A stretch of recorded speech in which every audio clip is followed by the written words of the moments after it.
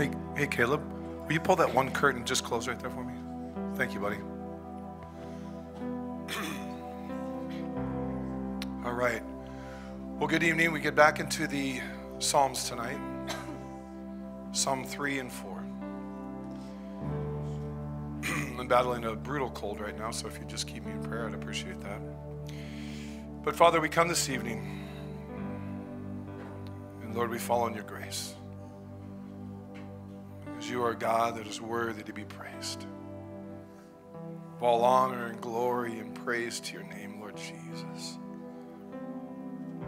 And as we read the Psalms, and as it proclaims a Messiah, the kingdom of David, we are a people that's blessed to know. As John the Baptist proclaimed, all the other prophets said, he's coming, and John said, he's here. So what we read in the Psalms, Lord, as you tell us in Luke chapter 24, that everything written in the law, in the prophets, and in the Psalms concerning you, Lord Jesus, must be fulfilled. And so as we read this amazing book, this hymn book, this song book, we're reminded that we sing praise and honor and glory to you, God, because you are worthy to be praised and honored in this place. Part of our prayer life, Lord, is just praying even your word back to you, God. Trusting you. It being sown into our hearts. And then saying, God, this is what you said, and I know that you're going to come through. And we grow in our relationship with you. We grow in our faith with you. Because we're proclaiming your word. We're singing your word. We're meditating on it.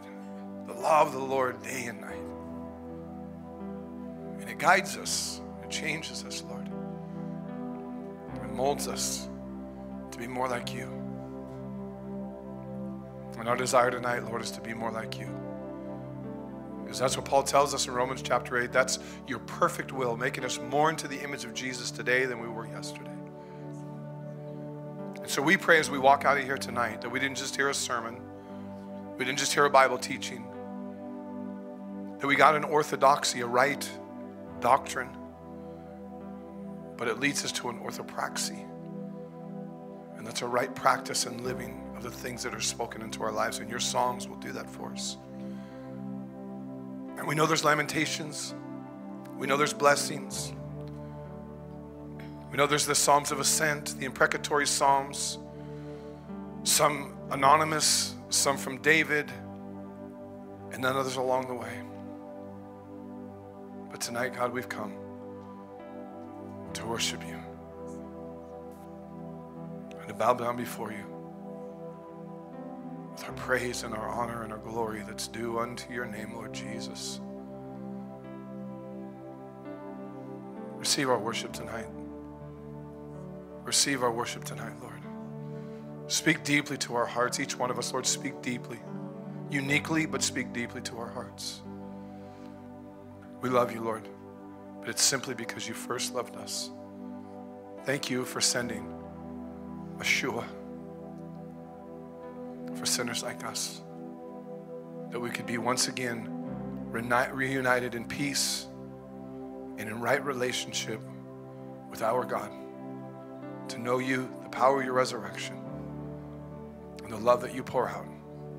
So lead us and guide us here tonight, Lord. We pray this in Jesus' name. Amen.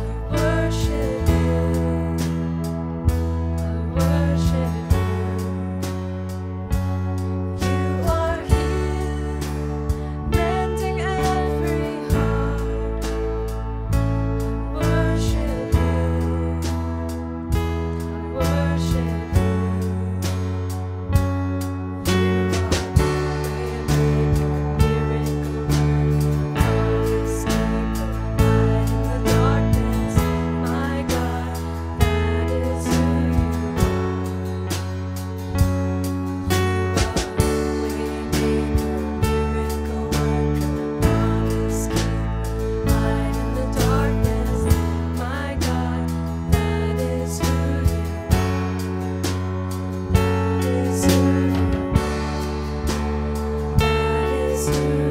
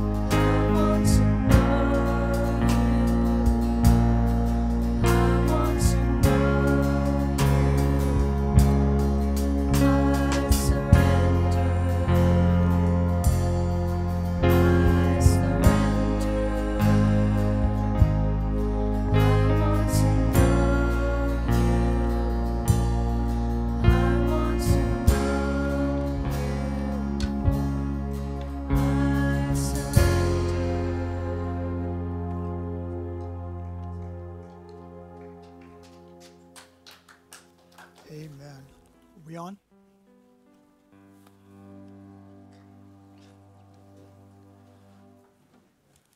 Test. We're working on it.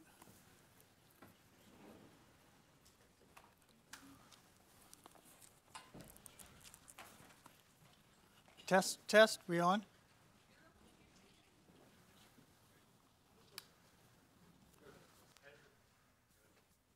Test. There we go. All right.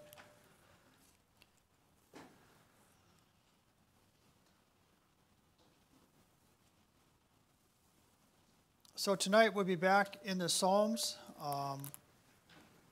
Last week Brian did an introduction. I believe Pastor Brian would like to be up here tonight speaking on the Psalms, but I get the privilege of doing that. I really appreciate it. Let's pray here before we start. Father, thank you so much, God, for your Spirit. Lord, thank you for the promises in your word. Lord, thank you for the hope that we have in you. God, would you just prepare our hearts to receive and hear what you have for us tonight in Psalm 2 and 3. Lord, they're beautiful Psalms. Lord, they show us the heart of David. More than that, Lord, they show us your heart. And just speak to us, Lord. Maybe take away something here, God, that we can apply to our life, Lord. We're not here just to hear a Bible study, Lord, or just to show up to church, Lord, but we want to hear a word from you here tonight. So help me to get out of the way and let you speak to our hearts. And I pray this all in the name of Jesus. Amen. Amen. So Brian brought in last week that this book is full of, I guess he took us to the Bible Project. He showed us a little video about this Tim Mackie. And guy has a lot of insight into Scripture. And when you look at the Scriptures, what we're going to look at tonight, there's lamentation in the Scriptures, and then there's praise in the Scriptures. We're seeing a man with a heavy heart, and yet we're seeing him looking to God and praising him. And that's a lot of times that's the way it is with our life. There's a lot of things in this life we lament over. We carry heavy burdens and they hold us down. I mean, we go through different trials. One day's not like the next. They're all different. Some are easier than others. If you're not in a trial right now and things are going good, praise God, because you will be in a trial. Because the scriptures say the trials of the righteous are many, and we're going to be in them. And I just appreciate David's heart. David used to be one of my favorite Bible characters besides Jesus. And it was because of his heart, the heart that he had for God. You know, as we've been going through the Old Testament, you know, we see Moses, we're seeing different people in there, Joshua, we're seeing other people, Joseph, who just had a passion for God. And you know something, I get more of appreciation when I see someone who's following God. And that's today too. If you're here tonight, you're here because you want to hear a word from the Lord. You want to grow in your relationship with God. And that's what God wants for us. That's a good thing, isn't it? God wants that for us. So David he messed up a lot. I talked with some brothers before, and they've just told me how David just lived a messy life. And I'm so thankful for that example, because even though he lived a messy life, he brought his mess before the Lord, and he let God clean it up. And you know, there were consequences sometimes to his sin, but even besides all that, he never took his eyes off the Lord. He always kept his eyes on the Lord. He knew where his strength was. He knew where his hope was. And again, last week, God's encouraging us. You know, he said, blessed is the man who walks not in the counsel of the ungodly, nor stands in the path of sinners. He says, nor sits in the seat of scornful, but it says his delight is in the law of the Lord. So if we're here tonight, our delight is in the Word of God. And I remember as a young Christian, I couldn't get enough of it. I couldn't sit in enough Bible studies. I couldn't listen to enough Bible tapes. Of course, I guess today it would be CDs or just plain old online studies, right? But I couldn't get enough. I just wanted more. I wanted more. I wanted more of God. And that's what David does. David wants more and more of God. And you know, as you seek the Lord, he begins to reveal himself to you. That's going to come out in the Psalms tonight. I'm just amazed. You know, James says, if you draw near to God, he'll draw near to you. God wants us. He made us to seek him, to look for him. He's picked this time for us to be here, where we live. He's chosen that. And his hope for us is that we would grope for him and find him. And he says he's not far from us. He's just a prayer away from us. The only thing that can keep us away from God is our pride, thinking that we are better and have a better plan than he does. And I'm so glad for his grace, because that was me at one time for sure. So tonight, I guess we have five this is broken down into 5 separate books here. And last week he did the introduction with the first 2 chapters, and I guess we have the last 5 chapters as a summary to the Psalms. But tonight we're going to begin with Psalm 3, and he's going to talk about God being his protection, the one who watches over him. And I can relate to David. I just relate to him so much. I mean, I see what he does, especially here tonight. This particular Psalm's talking about a time in his life when he had his son Absalom. He was chasing after him. He had snuck behind his back. He'd gotten favor with the people. He took his throne from his dad. Now he's chasing him to kill him. You got to think, David's here. He's running from his son. His son has his military and a lot of his advisors on his side. He probably had trained them. He's outnumbered. There's just a numerous amount of enemies against him, or friends at one time, but are now enemies coming after him to kill him and wipe him out. I don't know about you, but my son was seeking after me to kill me with an army. That would devastate me. And yet through all that, David had a love and a passion for Absalom. And that's God's heart for us. I think of the scripture when God says he loved us when we were yet sinners. It just blows me away. He loved me when I was living in my sin, calling out to me, offering his mercy and his grace. Just amazing what God does. But David understood this. And none of us are ever beyond God's help. That's right. None of us. I mean, God's just a prayer away. But this man, David, is running for his life. We're going to look at a couple of scriptures here before we get into this, kind of set the tone here. 2 Samuel 15:13 here says, "Now a messenger came to David saying, 'The hearts of the men of Israel are with Absalom.'" Basically, what he's hearing here is that everyone's turned against you. Wow. This is how he felt. Everybody had turned against you, and they've given their heart over to Absalom. He probably felt abandoned. Here's a king. I mean, David's a mighty warrior. I mean, he fought Goliath, and when he was a shepherd, he went and he turned away from killed a lion and a bear to protect his sheep. I mean, he never went after Saul. He had opportunity to kill the man who was chasing him. Here he goes again, another man trying to kill him for no reason. For no reason at all, because he was doing what God had called him to do. I'm going to read 2 Samuel 16, just 5 and 8, to give a little more of a perspective here, what's going on. Again, it says here, "Now when King David came to Bahurim, there was a man from the family of the house of Saul, whose name was Shimei, the son of Gera. Coming from there, he came out cursing continuously as he came. It says he threw stones at David, and all the servants of the King David, and all the people, and all the mighty men were on his right hand and on his left. Also Shimei said thus when he cursed out, he says, 'Come out, you bloodthirsty man, you rogue. The Lord has brought upon you all the blood of the house of Saul, in whose place you have reigned, and the Lord has delivered the kingdom into the hand of Absalom, your son. So now you are caught in your own evil because you are a bloodthirsty man.'" Here he is leaving, and this man comes out, and obviously some of his men want to come up and kill this man. He says, no, maybe God has put this man out there. David's feeling like, hey, maybe there's some truth to this. And we know, obviously, that wasn't the truth as we read on through the scriptures, but he's just, everything's coming against him. Even things can go good for a while. I personally had a rough couple of weeks, and I understand that, you can plan your ways, but the Lord directs your steps. And you know where they all lead? They all lead right back to him. I mean, you can be struggling with things, trying to figure things out, but unless you take them to the Lord, and that's one of the things I appreciate about David, is that he took everything to the Lord. Even when he went out to fight his enemies, what did he do? He prayed about it. He never lost a battle because he prayed about all of his battles. I don't think he prayed about Bathsheba, but obviously he didn't, because it led him into sin. But most of the things that man did, he prayed about it. And God answered his prayers. Even with Bathsheba, he prayed and repented, and God received him. And he let him know that. So David was a man of prayer. I like to pray. I'm a needy person. David was a needy person. And I think that's a good place to be. God wants us to be humble before him, and we all know that. He gives grace to the humble. I want all the grace I can get, but he resists the proud. When I'm proud and arrogant, he stands up I mean, he resists me, and I don't want that. I want to have that relationship with God that he wants to have with me. So again, this is what David's thinking. He's probably downcast. He's running for his life. And I can only imagine, he says, here I go again. Here we are, another person coming after me. And this one's my son, whom I deeply love.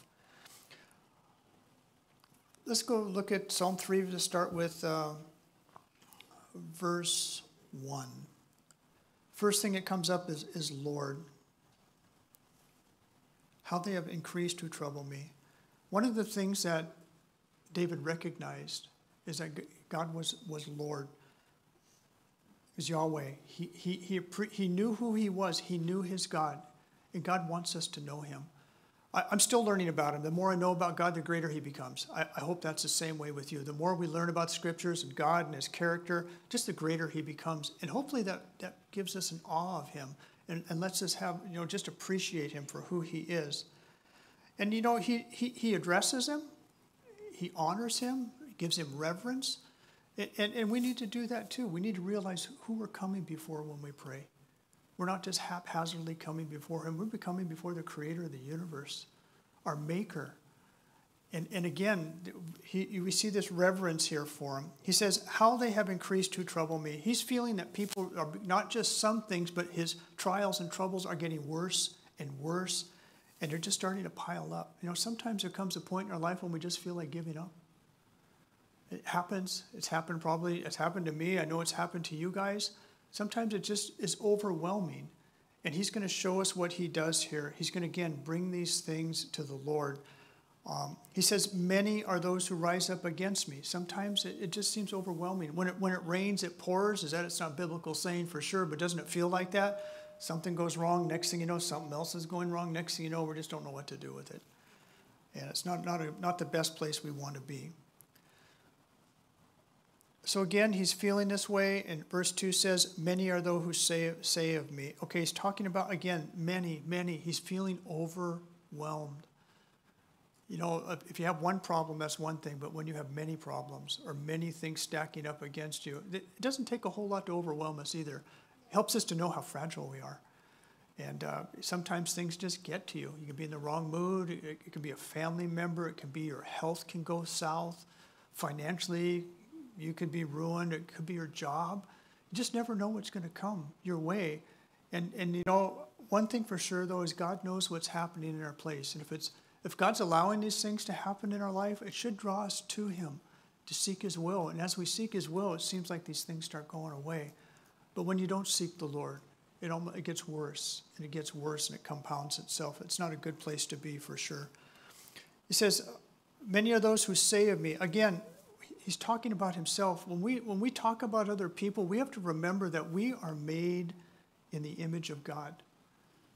God made us to be in his image. He made every one of us here in his image. The problem is that we're corrupted by sin. And who gives us the right, again, to put somebody else down or to talk about somebody else? And here, these people are friends of his were talking about him. He's not only talking behind his back, they were talking to his face, as we just heard. And it was a lot for him. It was a lot for him to take. We don't like to have people come up to us and put us down. I mean, we're supposed to be building one another up as believers, right? And again, he's still feeling dejected and rejected. He says there's no help for him, he says, in God. I mean, we're living souls. We're unique. In all God's creation, he's given us a soul. I look at you guys just out here, and I'm just thinking, look at all the personalities that are here. Isn't God creative? We're all unique. We're wonderfully and fearfully made, but we're unique. And God's given us gifts, and we have different characters. We might be similar to someone in some ways. Even if you're twins, you're different, but God has made us that way. And he's just, again, he's sitting here, he's needing some encouragement. Who rejects God? It's his enemies. And again, David had accepted God, and these people here, if they were rejecting God's authority that God had put over him, they're rejecting God too. I mean, God had placed him in that position. David even recognized that Saul was placed in that position by God, and he honored him. He didn't dishonor him. He honored him until God took his life. We see something here, this Selah, it's mentioned 70 times, over 70 times, I think, in the Psalms. If any of you have a definition for this, I'd like to hear it. Maybe it's a pause. Nobody that I saw really gave an accurate definition of what it was. Jeff's got one there, I'm sure. It's a good one. Yeah, amen, or a pause, maybe a pause to sit there and meditate on what it is. I've heard that explanation too given, but there's nothing really for sure here, but it's used over and over again. Obviously, there's a purpose and a plan for that. I just really didn't find just one specific one that matched that. But we're going to hear that over and over again. To set the stage here for verse 3, I'm going to look at Job. Job's another godly man. Job was a man that his wife said, curse God and die. I mean, that's about how far along he was. Took his health, his riches, his family, everything he had was taken away from him. But he says here, Job in chapter 19, starting here with verse 25. I'm just going to read three verses. It says, for I know that my Redeemer lives, and he shall stand at last on the earth. After my skin is destroyed, this I know, that in my flesh I shall see God, whom I shall see for myself, and my eyes shall behold, and not another. How my heart yearns within me. Job yearned to see God. David yearned to see God, and we're going to see this here in verse 3. Do you yearn? Do you desire to see God? I want to see him in his glory. I can't wait to see him. I don't know, maybe I'll fall on my face. Even when men see angels, they fall on their face in Scripture. But I want to see him in his glory, and I'm looking forward to it, and I'm longing for it. It'll happen soon enough. If he doesn't come and get us, we're going to go to be with him for sure. He says here, but you, O Lord, verse 3, are a shield for me. Again, God is our shield. He's our protection. A shield can be used for offensive or defensive here, but here he's in a place where he feels like he's being attacked, and he's bringing God up as being his defense. And he's your defense. No matter where you're at or what you're into, God's your defense. And if you're a believer in Christ, he'll stand up for you, and he'll get you through. He says here, my glory and the one who lifts up my head. Now, isn't that just amazing? He's our glory. He is. And he's going to share that with us one day. He's going to share everything he has with us one day, and I can't wait. It says, eye hasn't seen nor ear heard what God has for those who love him. I don't know if that gives you goosebumps. I mean, you know, he's revealed some of these things to us, but we still don't have a clear, full picture of that. And he says here that he lifts up my head. Again, he's his support. He's his strength. God's his strength. When we're weak, the Bible says that he's strong. In our weakness, God shows his strength to us. And David understood that, I think, more than anybody. In his weakest moments, in his most down moments, he relied and trusted in the Lord to bring him through. 2 Corinthians 3:18 says, but we all, with unveiled face, beholding as in a mirror the glory of the Lord, are being transformed into the same image from glory to glory, just as by the Spirit of the Lord. We're being transformed. Everything that we go through, the process of Scripture calls it sanctification. But we're being changed more and more into the image of Christ. These trials that God takes us through, the victories that he gives us in those trials, brings God glory. The things that we go through in life, the troubles we go through in life, when we're trusting in the Lord to bring us through, it brings him glory. And again, he's changing us. So hopefully when we go through tough times and trials, that we thank God for them. Because again, that's part of the process of your growing. You don't heat something up, so you don't purify it. He's just removing things, sin from our life. And again, he's growing our faith and our trust in him. I'm really thankful for that. So again, a shield. What is God displaying himself as? As our protection. God is our protection. He's our shield. And if you'll depend upon him to protect you during the tough times in life, he'll be faithful to come through for you. And again, we just read his glory to us going through the trials. When we have victory, we're growing in our faith. We're seeing God working in our life. David prayed a lot, and he got to see God working in his life. Hopefully, we're men and women of prayer, especially when we go through trials, and then we get to see God answering prayer. I look at the Psalms, it's kind of like David's writing a journal here for us, that he's given us insight into his life, and he's putting these things down there, these nuggets, so we can have them. And I've encouraged a lot of our kids with the youth to start journaling. Start journaling, start putting your, I gave them some of these little moleskin booklets I have and said, start writing your prayers down so you can read them and see how many prayers that God has actually answered. We're in the process of moving right now. I had a whole stack of journals. I started reading them, and I had to shake my head. Did I really write that? I couldn't believe it. Some of the things that I prayed for and were writing, I mean, I can see where I was 10, 15, 20 years ago and where I am today. And wow, what a journey God has taken us through. It's nice when you can write things down. History is a good thing to look at, for sure, especially in our walk with the Lord.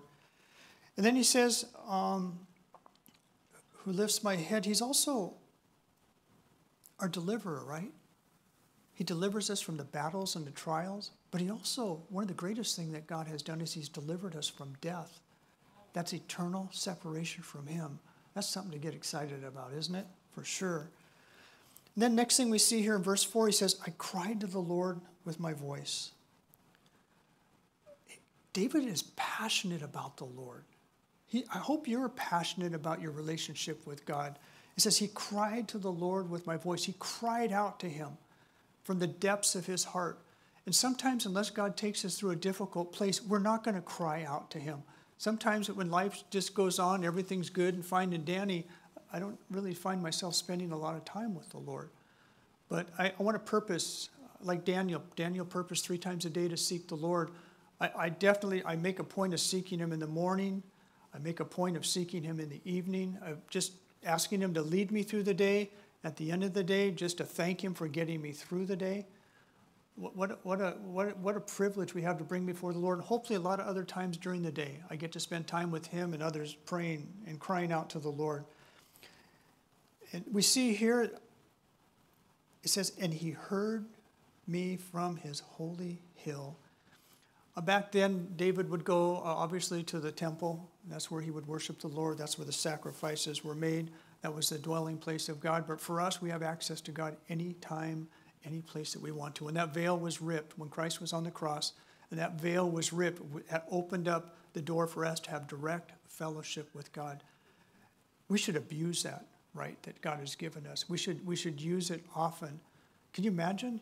God wants us to come into his presence often to do that. I want to encourage you guys in your prayer life.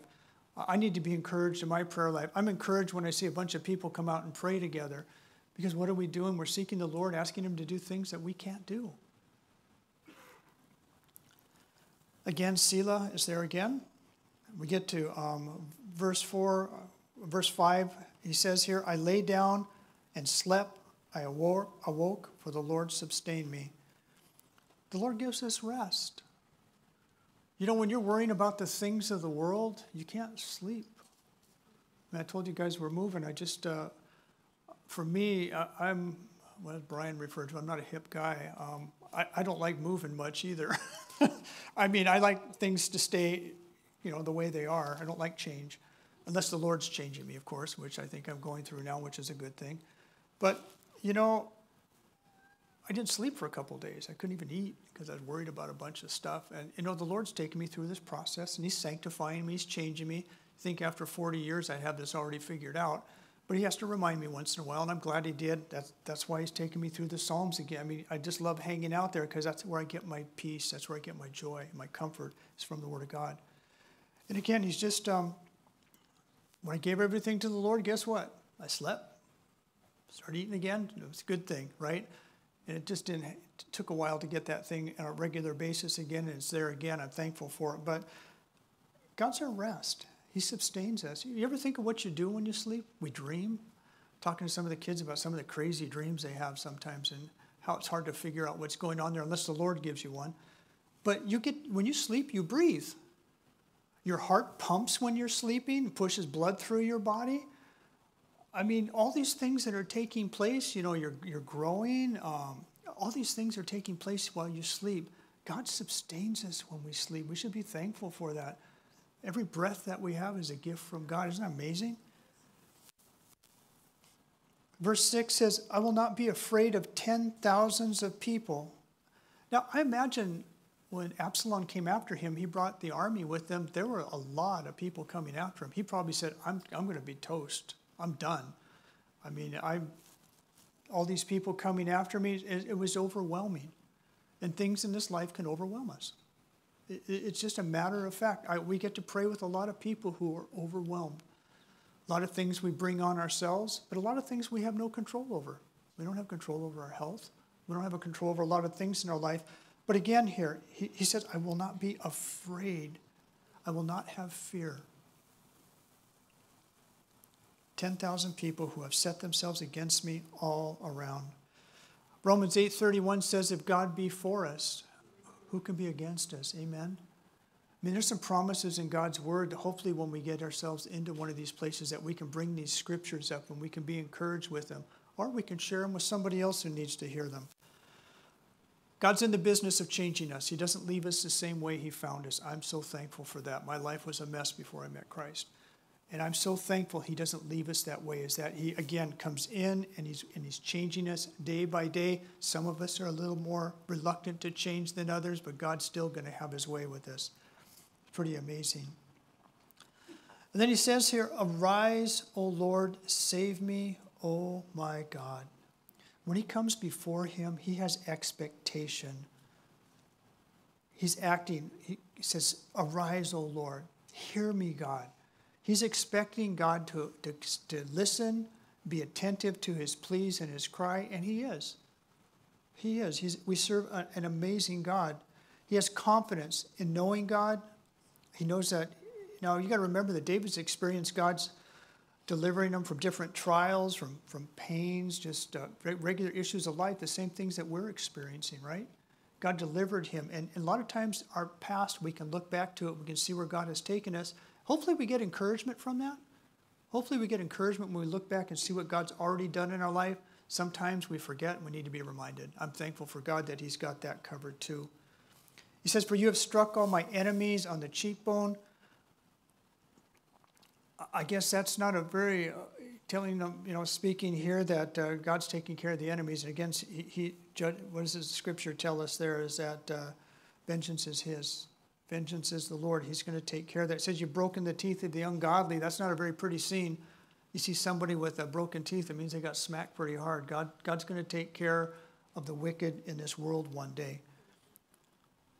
Again, David says some pretty harsh things about his enemies. He wants to see their end and their destruction, especially those who hate God. And he does say some hard things in Scripture. It's kind of hard to figure that out because what does the Lord tell us? He tells us to love our enemies, to pray for those who use us. And again, we want to make sure that we are faithful to what God's called us to do here. But again, in his trial here, in what's going on, he's crying out to the Lord to take care of these things. Verse 8 says, salvation belongs to the Lord. Now, salvation is something beautiful for us because it comes through faith in Jesus Christ. And what are we saved from? Our sin. A lot of people, they got this worldview that, if I'm good enough, God's going to let me in. But again, we're all under the curse of sin. Every man, woman, and child that's born into this world is under the curse of sin. And God has offered salvation to some, to all. I mean, Christ came in this world to save all men. And again, here, God's going to bring the Messiah through David. He's given him all these promises. He's trusting in the Lord. But salvation belongs to the Lord. And again, it's kind of a privilege to be able to tell other people about that salvation, isn't it? I'm thankful. I like to, your testimony is probably one of the strongest things that you have as a believer, is to tell people how God rescued you from your sinful life. I look back at my life, I don't want to go back to that cesspool. That wasn't a pretty thing.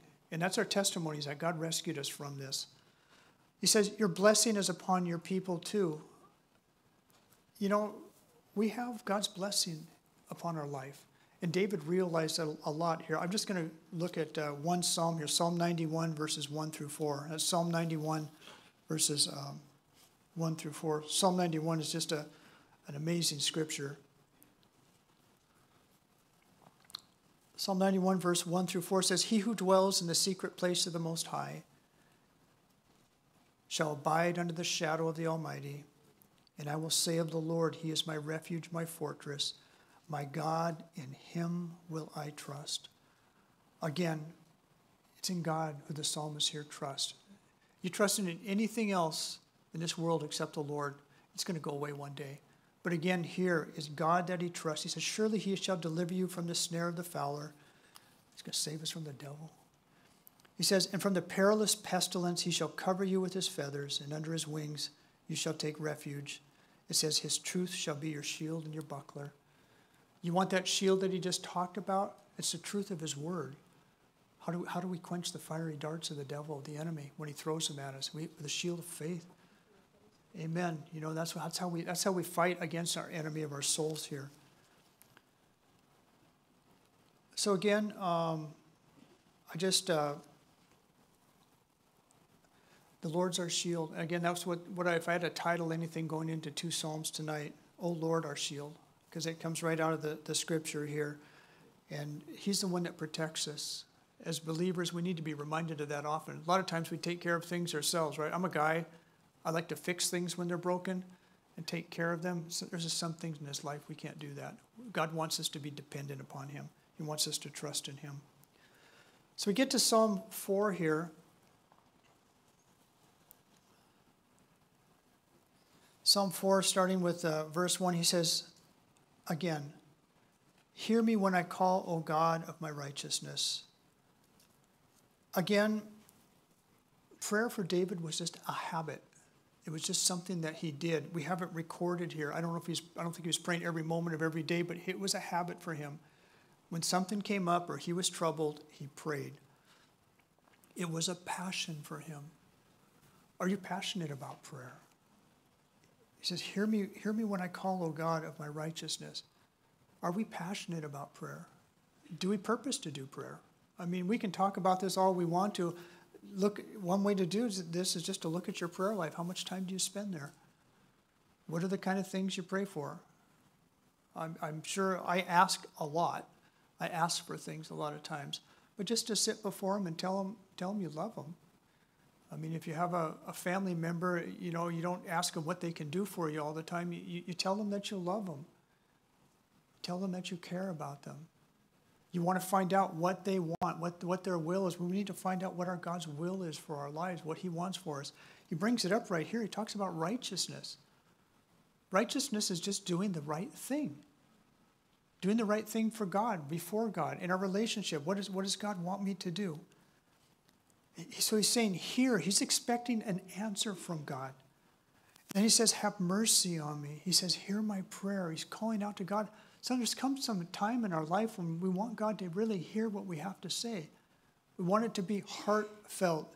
With David, it was heartfelt. His prayers were. They were passionate. You're in a spiritual battle, and a lot of the spiritual battles that we're in are won and lost in prayer.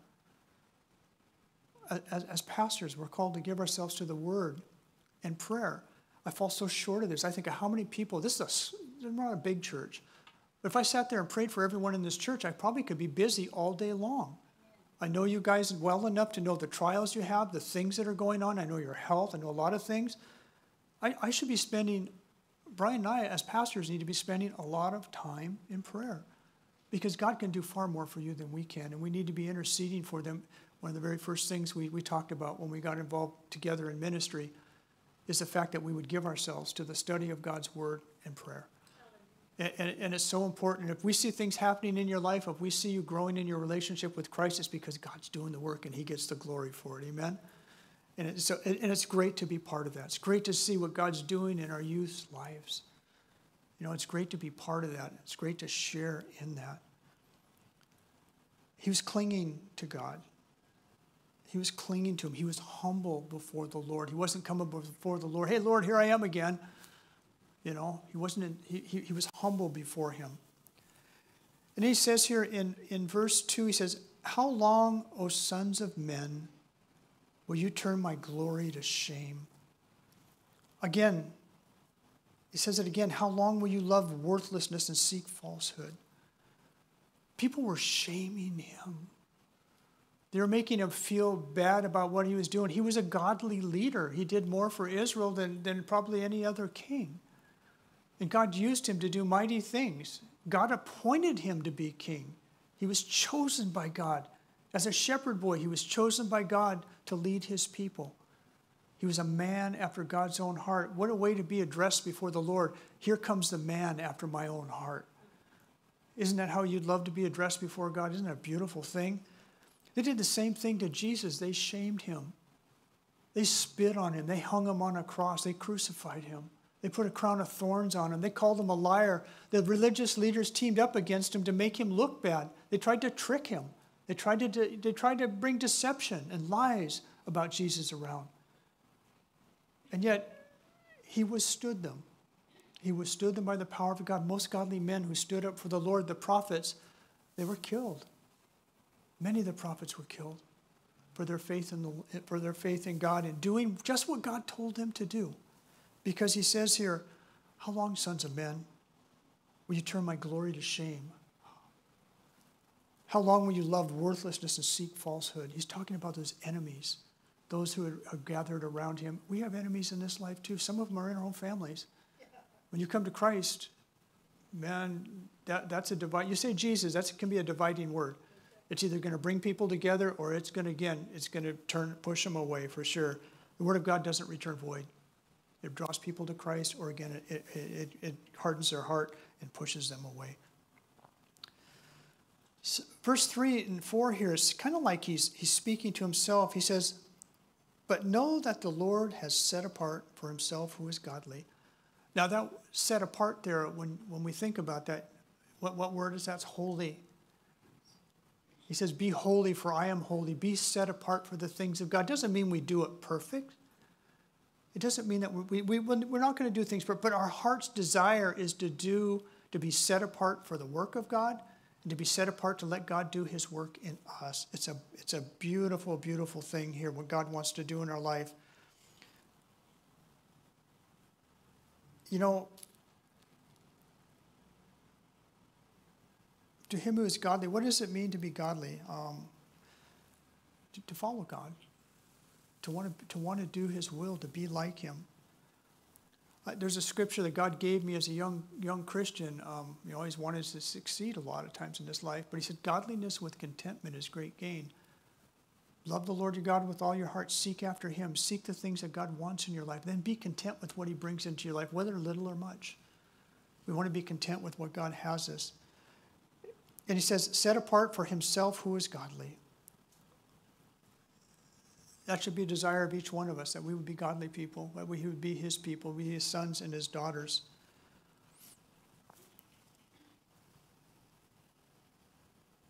I hope you guys have assurance when you pray of who you're praying to, that God hears and that he does answer. Sometimes his answers are no, but he does hear and he does answer. I kind of think of some of the things, the reasons why God maybe doesn't hear our prayers. Sometimes they're not answered. Obviously, there's scripture verses for this. David Guzik brought this up. He says, not abiding in Jesus is maybe a reason God doesn't hear our prayers. That's John 15:17. Unbelief, that's Matthew 17:20 to 21. Those are things that hinder our prayers. Instead of ask him anything, he said, let us ask believing, right? He answers us. There's times that when he brought up to his disciples about, remember, he says they were casting out demons. He says this one only comes out by prayer and fasting. Sometimes that needs to be part of our life too. Brian's brought that up before. We need to be prayerful. If there's hard things in our life, it doesn't change God. It changes our attitude towards God. Maybe it makes us more sensitive to what he's saying to us. That's Matthew 17:21. Sometimes a bad marriage hinders your prayers. You know, God says if we're not in a good place, we're not honoring one another, that hinders our prayers. And that's in 1 Peter, I think it's 3:7. Unconfessed sin. When God brings something up to your life, go, Lord, that's all right. I'm keeping that one. You know, and that's in James 5:16. Psalm 17:1 talks about lying and being deceitful. Those are things that we don't want to have in our lives because they can hinder our prayer. And Proverbs 28:9 says sometimes lack of having God's word in your life. I don't know how people can live without God's word in their life. I hear Brian say that over and over again. I understand that. Because when I'm not in God's word, things are rocky. Because it's me running the show. It's not the Lord. When I'm reading his word, the Lord's running the show because he's directing me and leading and guiding me. Again, godliness with contentment, great gain is 1 Timothy 6:6. We need to pursue holiness. We need to set ourselves apart in our conduct, how we conduct ourselves in this life, in our attitude towards things. I got to confess, I got a bad attitude sometimes. I get off track, and it's because my focus is on me again, not the Lord. And in our thoughts, if your thoughts aren't pure, if your thoughts aren't godly, ask God to give you godly thoughts, and He'll do that. God's in the business of changing us. Sometimes some things take longer than others to weed out of our lives. Maybe we need a better attitude. Maybe our conduct needs to change. But God's in the business of changing us. And again, I want Him to lead and guide me. We're set apart for God. And sometimes this society that we're in today is so distracted. I fight it all the time. You guys all have phones in your pockets, I'm sure. We all pull one out here and put them up and we'd see them. They can be so distracting. And, just there's so many TV, internet, there's just so many things out there, social media. If these kids had a phone, you'd never see their faces. If all these kids, I'm so thankful for the parents who've kind of kept them away. Once I see them come in, and I've walked in with a group of kids watching their phones before, and having some adults in there, and guess what? They're on their phones too. So we're all kind of guilty of that, right? It's just so easy to be distracted. The things in this world keeps drawing us away. I wish if we were on our phones, Jesus would talk to us as they get off. Talk to me. Talk to me. I want to hear from you. But distractions can be really, really difficult and prevent us from being godly people. Verse 4, he says, "Be angry and do not sin." Now, again, this psalm here, David's angry. He's angry with those who are his enemies, who are fighting him. But he says, don't sin. I'm sure he was angry when Saul was chasing him. But he says, God placed him there. I'm not going to take him out. Let God take him out, right? He wasn't going to take God's authority away to do those things.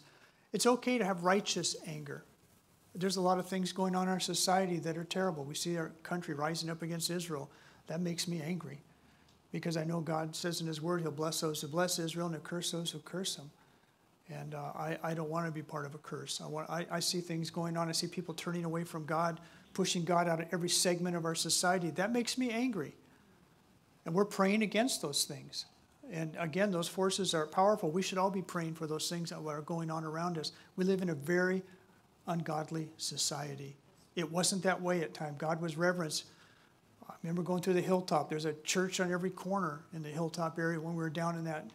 Those churches aren't full anymore. I see the churches around Wright Park and stuff. They're all becoming medical buildings and counseling centers. They're not churches anymore. We're seeing a lot of these churches just dying off. It's heartbreaking. It is. It makes me angry too. There's a righteous anger, but what do we do about those things? Again, we bring them before the Lord.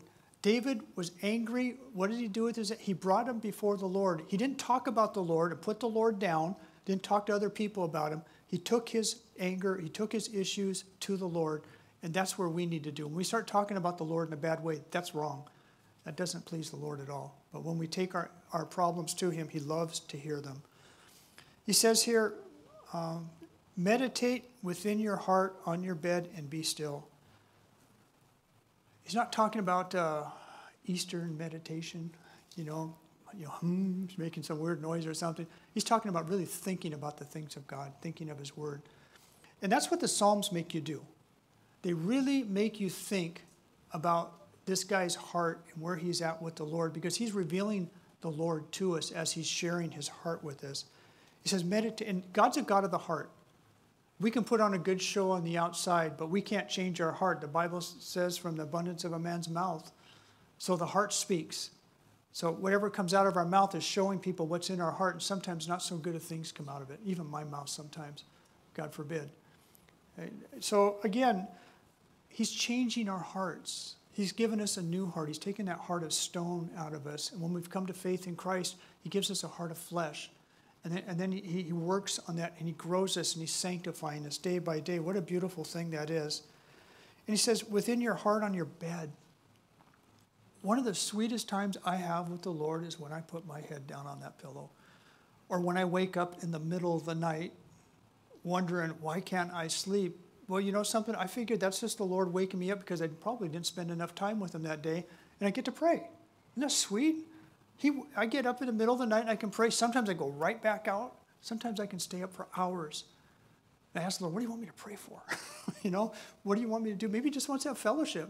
You ever think that God might just want to have fellowship with you and the only time you get your attention is the middle of the night? If that's so, isn't that good? It's a great thing, isn't it? And he says, again, when you go to bed at night, just thank the Lord. Tell the Lord you love him. Thank him for getting you through the day. Isn't that really simple to do? And do it on a regular basis. When your kids go to bed, didn't you tell them good night? When they went to bed, tell them you love them.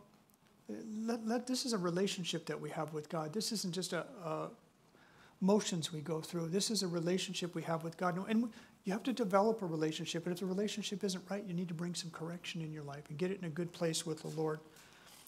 Then he says, be still. Oh my. Psalm 46:10 says, be still and know that I am God. I will be exalted among the nations. I will be exalted in the earth. There was a time in my life that my life was such a mess and I was babbling before the Lord that I read this scripture and he just told me to be still for a year. And I was. It was probably one of the best years I've ever had in my life. That I was still before the Lord. Nothing mattered in this life anymore except him and what his will was for my life. And it did cause me to do soul searching and brought me to repentance. And again, God revealed himself in some of those difficult times. But sometimes we need to be still. We just can't sit still. And there comes a time in our life when God really wants to do some work in your life. And when he says, be still to you, be still. And seek him and find out what he wants for you. I just love it when God says that in his word. He says it in a few different places. So it's beautiful. Verse 5 says, offer the sacrifices of righteousness. Our call in this life is to trust in the Lord, is to put our faith in him. First thing you put your faith in is you trust him for your salvation. And then you trust him to get you through this life and to take you home where he's promised you, right? Proverbs 3, 5, and 6, says, trust in the Lord with all your heart. Lean not on your own understanding, but all your ways acknowledge him. And it says he'll direct your paths. He wants us to trust him and acknowledge him in all of our ways. Is that what we're doing with our life? Are we just living life big or whatever we're doing, But we need to do that. That scripture verse is a good one to put in your mind and etch it there because it comes up almost every day in my mind. I don't want to just half-heartedly trust the Lord. Trust in the Lord with all your heart. He doesn't want part of it. He wants all of it.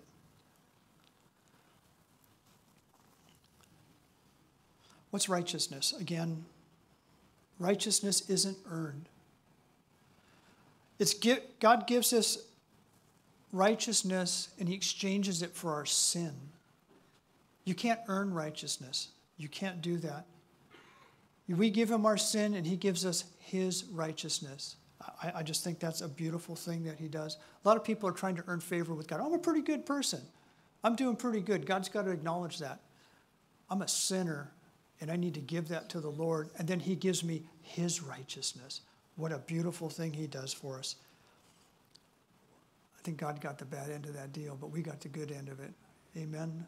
He takes our sin and gives us his righteousness. You can't buy it. You can't buy righteousness. He already paid for it on the cross. God gives us his righteousness, and he paid for it already. His righteousness isn't temporary. It doesn't come and go. I remember when we were growing up, you say, hey, that's righteous. It was just something we just said. A couple of people heard that, I'm sure. But something, there's no righteousness outside of God. And that kind of righteousness is just temporary. We think something's right, so we acknowledge it. But again, it's eternal. God's righteousness is eternal. God is righteous and always will be, and he imputes that to us. He gives that to us. Just for the asking. Just for the asking, he gives us that. David understood that. David understood that clearly. He says here, put your trust in the Lord. Something we can do daily. I trust in my own abilities a lot of times to get things done. As the older I get, I'm not as able to do things as I used to. But again, I do trust in the Lord to give me what I need to get through this life. As you get older, the things that once were don't really matter much anymore. Dorothy and I are cleaning out our house. I'm finding out, man, why do I still have this junk? It just piles up. The things that mattered before don't really matter anymore. And the things that, this isn't our home. Our home's with the Lord. That's our home. That's what we should be laboring for, is for our Lord and a home that we're going to eternally spend with him. And David really understood that.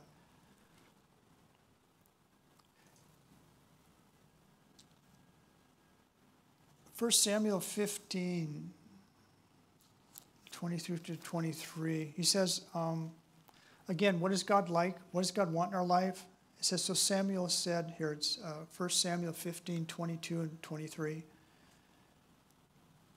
It says, has the Lord as great delight in burnt offerings and sacrifices as in obeying the voice of the Lord? He says, behold, to obey is better than sacrifice, and to heed than the fat of rams, for rebellion is as the sin of witchcraft, stubbornness as the iniquity and idolatry. Because you have rejected the word of the Lord, he has also rejected you from being king. That was to Saul. The Lord wants obedience. First thing you do in obedience is surrender your life to Christ. And then after that, you spend the rest of your life following him. What did Jesus say to his disciples? He said, follow me. And that's what our life pursuit should be, is following the things of the Lord. He says here, there are many who say, who will show us any good? Lord, lift up the light of your countenance upon us.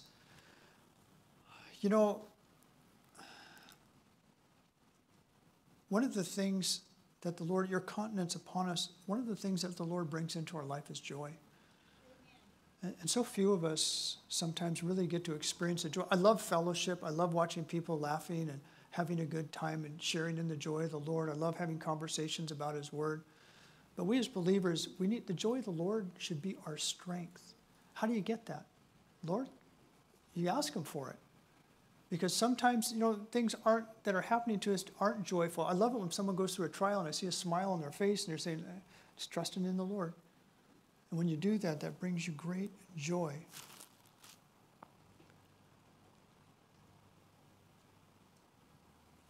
David had gladness. He wrote these things when he's going through difficult times. He always had a glad heart. He always experienced the joy of the Lord. He expressed his sorrow. One of the greatest sorrows that we'll see in the Psalms as we go through them was David's heart when he fell into sin. And he had broken fellowship with the Lord. That broke his heart more than anything. I hope it breaks your heart if you find yourself distant from the Lord. Again, get it right. Repentance is a really easy thing to do. Some people make it so complicated. Lord, forgive me. How many times should I say that in one day? It was as many times as you need to. And after a while, that comes less and less until it goes away. Because those are prayers that God definitely wants to answer. He says, verse 7, you put gladness in my heart. Again, that joy that he's put there. You put it in my heart. He says, more than the season that their grain and their wine increased, more than the material blessings. He's making this as more than the grain and wine increased. Even though your riches increase, even though your possessions increase, the spiritual increase that we want is that relationship with the God.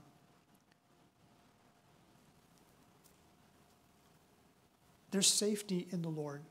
And outside of walking with the Lord, there's no safety in that. Again, peace comes from God here. He says here, verse 8, I will both lie down in peace and sleep. For you alone, O Lord, make me dwell in safety. Again, if you're not sleeping, I used to not be able to sleep very well. I mean, as a young person, you live on 3 hours sleep, I think, and do that for years. But eventually it catches you. But when I read this scripture here, he says, I will lie down peace and sleep, for you alone make me dwell in safety. God can give you sleep. You can pray for sleep, and God can give it to you. And you can work through those things. One of the main reasons is we don't have the cares of the world. Usually when we can't sleep, it's because we're worried about something. Sometimes I'm sure it can be physical too. But pray and ask God for it. I mean, he gives us his peace. Jesus is called the Prince of Peace, isn't he? He gives that title for a reason.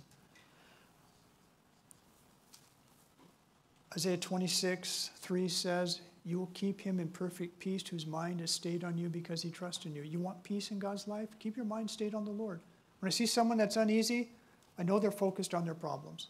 And it happens more often than not. When you're counseling somebody or not, they've taken their eyes off the Lord.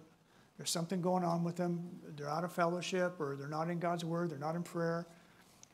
It's really important that we keep our eyes focused on the author and the finisher of our faith, and that's Jesus Christ. It's easy to get your eyes off of him. Again, I talked about distractions earlier. So easy to be distracted in our society. We're going 100 miles an hour, aren't we? And sometimes it just takes a little bit for God to slow us down and to be still and realize who he is. And remember when things are tough or things are falling apart, that he's our shield, he's our protection. David never let those things go away. He always kept them before him. That's one of the reasons why I like the Psalms. David's heart, he always kept his eyes, he always kept his focus on the Lord. There was the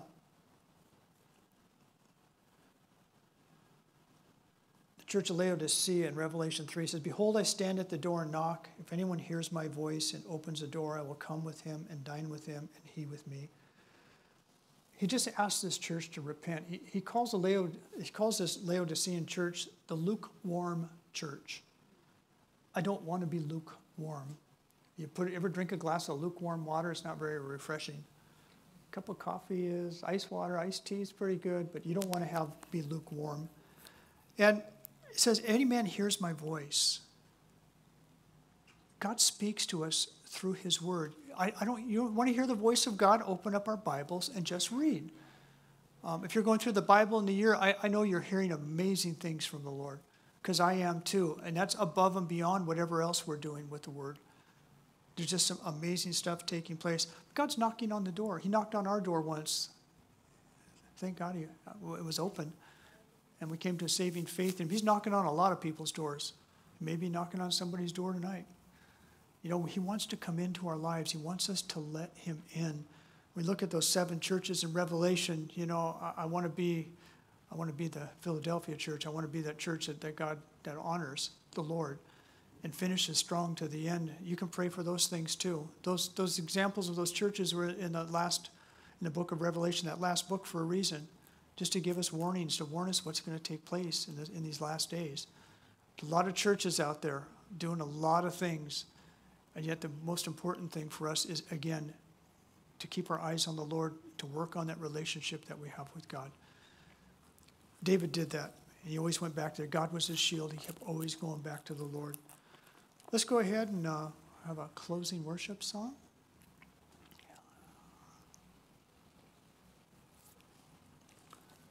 Let's pray. Father, thank you for David's heart for you. Lord, that man loved you. He loved you. He kept his eyes focused on you, even though his world was falling apart all around him. Lord, you were his strength. You were his shield. And I just thank you for what you did in his life. I thank you for what you're doing in my life. I thank you for what you're doing in the life of these dear saints out here. God, just move mightily in their hearts. And Lord, keep drawing us into a deeper relationship. If I have a prayer for us tonight, Lord, that you keep us strong in our faith, that you would help us to finish strong, that we would get to hear one day, well done, good and faithful servants. Lord, only you can accomplish this in your life. Pour your Spirit into us. Do whatever you need to do. David said, search my heart, and if there's any way that's not right before you, he says, show it to me that I might turn away and repent of it. God, if there's anything in our lives that's not right before you, God, we give it over to you tonight. And thank you, God, that your grace and your mercy are always available to those who humble themselves and cry out to you. And we just pray these things in the name of Jesus. Amen.